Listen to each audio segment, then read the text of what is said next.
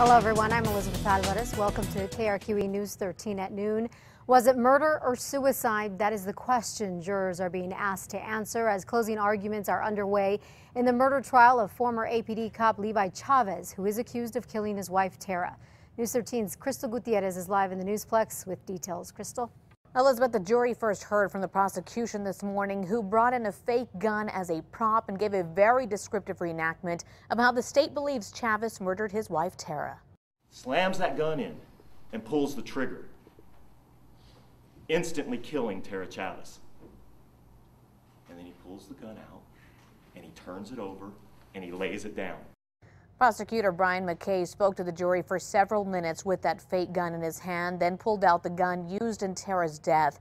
The state then reminded the jury how one witness testified that the magazine was released after the shooting, saying there's no way if Tera committed suicide that could happen.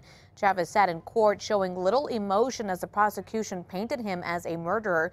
He was a rookie cop in 2007 when prosecutors say he killed Tera, then staged it to look like a suicide.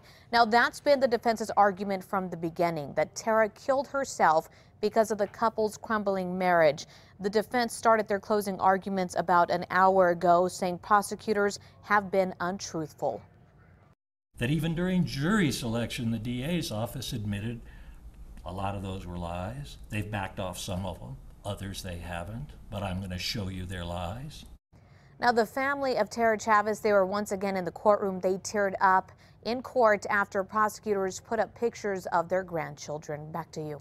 Crystal, thank you. Once the defense is finished with their closing arguments, prosecutors will get one more chance to convince the jury. We have more on this murder trial coming up for you at 4, 5:30, and 10 o'clock. Plus, you can see it streaming live right now on KRQE.com.